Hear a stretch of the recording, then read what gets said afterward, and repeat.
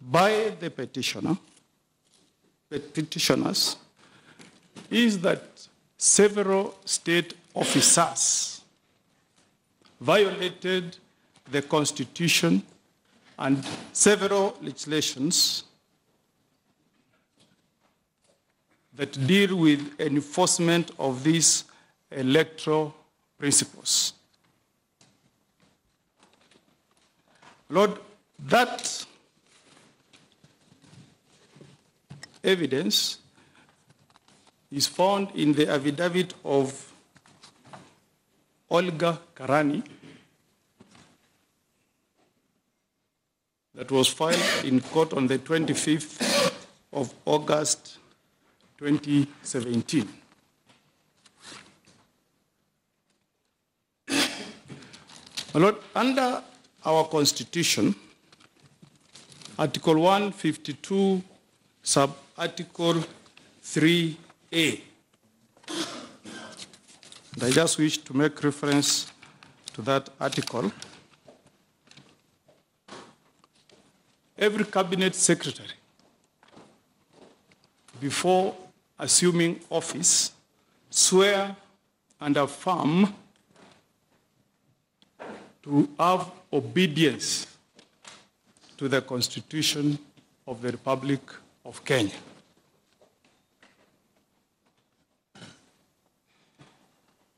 Now, what is contained in this affidavit is a classical case where Cabinet Secretaries acted in a partial manner and engaged in campaigns and, in some instances, intimidated voters. But I want to start with the first evidence, which is at page 22 of that affidavit. And this is a transcription of an interview that was carried by a KTN journalist, Sophia Wanuna, with the High City Cabinet Secretary Joe Mushero. Now, my lords, if you go to page 23, the first paragraph,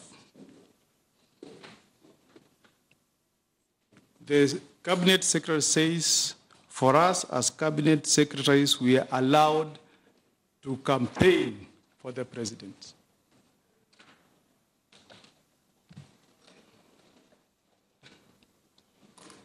If you move a little bit further,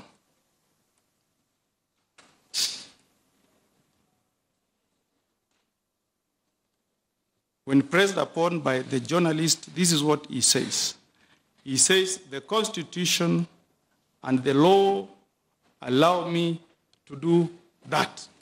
In quotes, that's the campaign. And he says, and with impunity, I dare say, so they can go to court and so on. I expect courts to rule in our favor.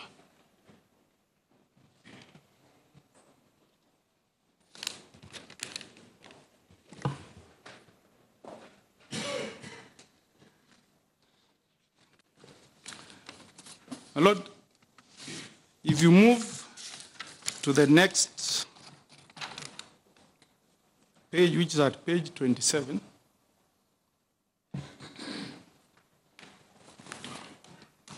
again, there's another transcription of a speech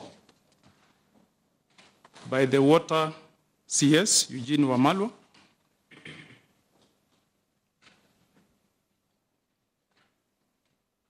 And this is what Honorable Wamalwa says.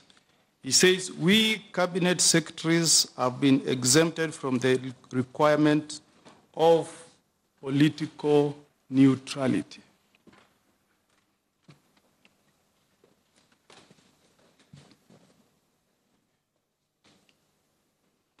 And he concludes by saying, as ministers, we are political appointees and we will support the president wherever we are, and on this we will not be afraid, Your Excellency.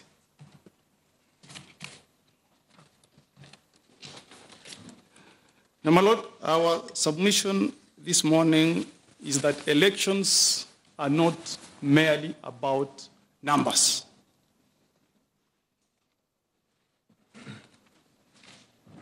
Elections is a process that entails many things. The process that leads to the casting of elections should itself be seen to be free and fair. To my lords, state officers should not be allowed to use state resources to campaign for any candidates. Now, my lord, I want this court to take note of the fact that when we passed this new constitution, we enacted Chapter 6, which deals with issues of leadership and integrity.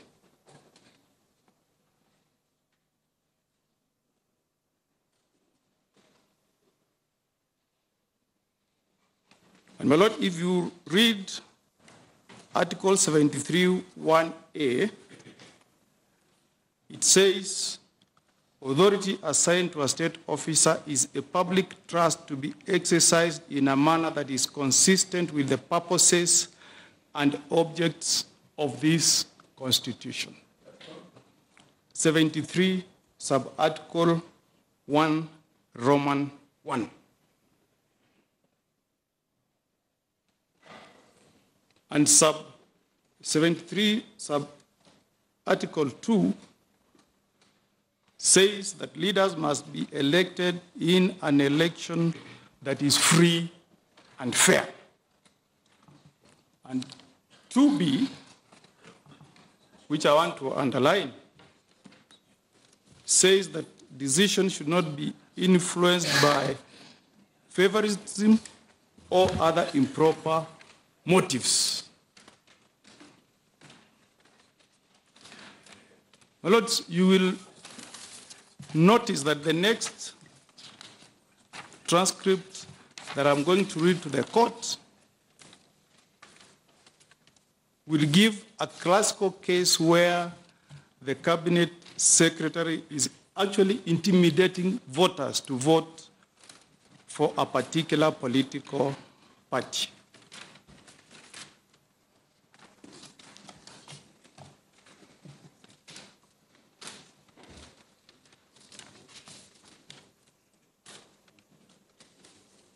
And I'm taking the learned judges to page 38 of that affidavit.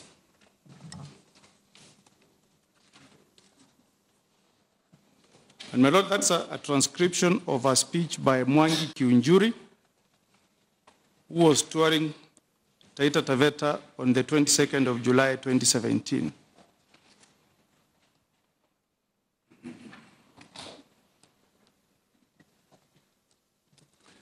And I just want to read a small part of that transcription. It's in Kiswahili. He says, barabara ya Mwalulu na Mwatate, kilomita 22, hiyo kilomita yote inaendelea kujengwa.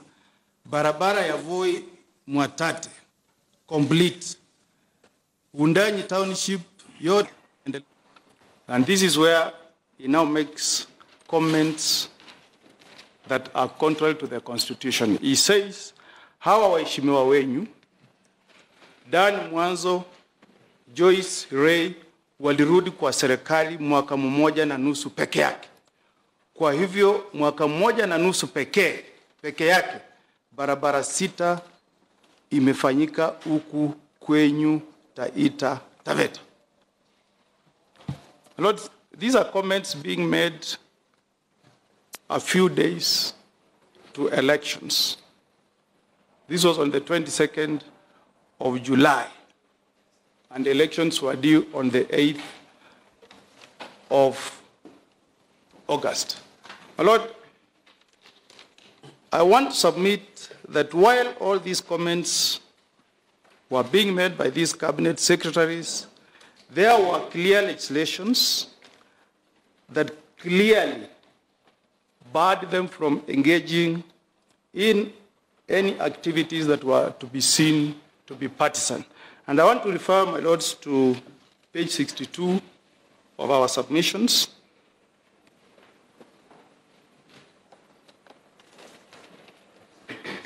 And I'm referring to section 15 of the Political Parties Act.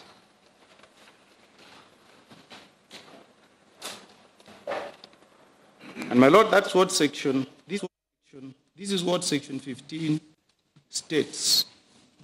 It says, a public officer who engages in activities of a political party or candidate or act or publicly indicates support for or opposition against any party, side, or candidate participating in an election commits an offense.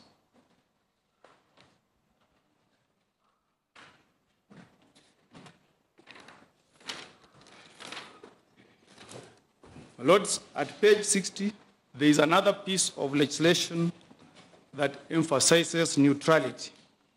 I'm referring to page 60 of our submission.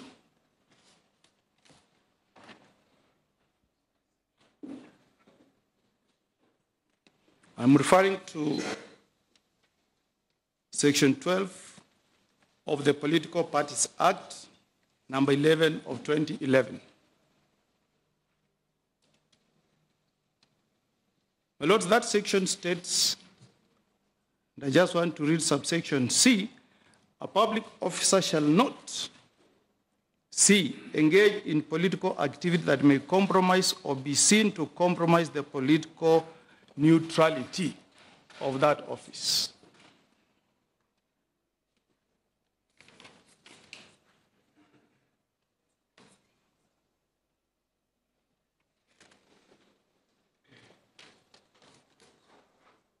And then finally, on the same page 60, there is another important legislation, which is the Public Officer Ethics Act.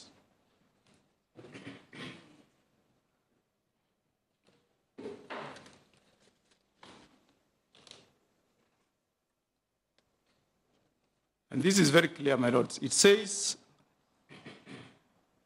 section 16(1)(b), a public officer shall not, in connection with the performance of his duties, indicate support for or opposition to any political party or candidate in an election. My lords, all these provisions of the law, read together with the articles of the Constitution, shows a clear case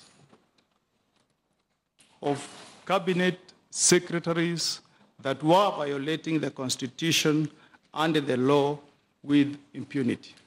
My lord, to sum it up on the constitutional standards, I would like to refer, my lords, to Article 232 of the Constitution.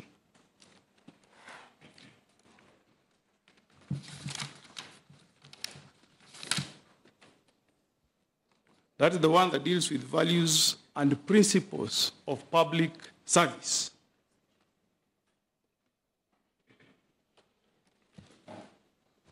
And 232(1)(c), my lords, obligates any person in public service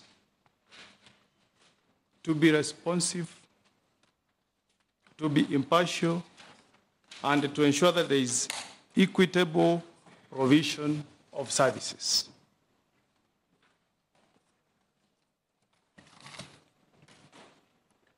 My lord, it's my very humble submission, my lords, that by the conduct that has been brought to the attention of this court, they said cabinet secretaries violated the law and the Constitution. My Lord, I've read all the replies that have been filed in this petition. And the only person who has come out to defend his actions is Dr. Kibisho, through an affidavit that he filed in reply to this petition. But the other three Cabinet Secretaries have not filed any response to the issues that have been raised in this petition. But there is something that the third respondent has said, which is extremely curious. Now, in his replying affidavit, paragraph 27E,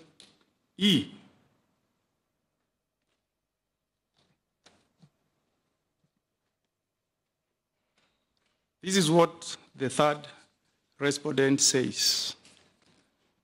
He says, I am not aware of any cabinet secretaries who actively and openly abused their offices and used state resources to advance my political interests. He concludes by saying, no such act was done with my knowledge.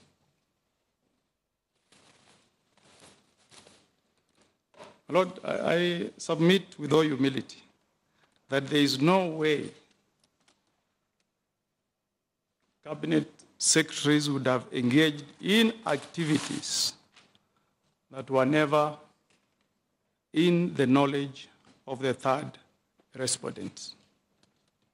I submit that that argument in the affidavit does not discharge the burden which is placed on those Cabinet Secretaries to rebut the allegations put forth by the petitioner. And I want to refer, my lords, to the decision